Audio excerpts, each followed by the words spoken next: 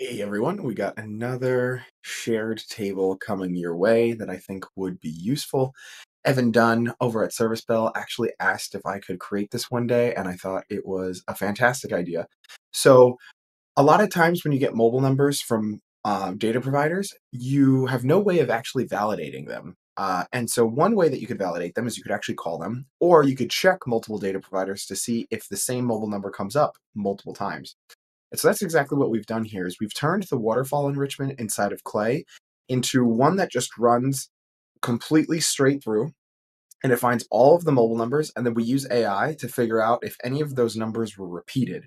Then we'll get that repeated phone number at the end, and you know that there's a high likelihood that that's actually the person's phone number. Now, if you find this too expensive to run, you could always delete maybe the ones over here, like delete Detagma and delete Celigence, and then you'd have these providers over here. So if you were to do this entire flow, maybe it costs about 30 cents per mobile number. But if you take off the most expensive ones, right, so this one's 15. All right, so that's 15 cents. That's like 5 cents. That's 20 cents, and then these are pretty cheap. So it's like, if you keep contact out, then you're talking about basically like 20 cents for an enrichment.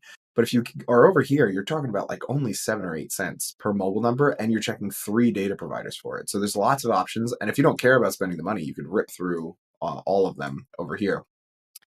And so then you get this number over here, and all you have to do is just add a LinkedIn profile. And I'm going to delete this. All you have to do is add a LinkedIn profile right here, and it's all going to work. See how this is actually my phone number. Don't you nerds start calling me. But anyway, I think this would be useful, and I'll share this table with everyone.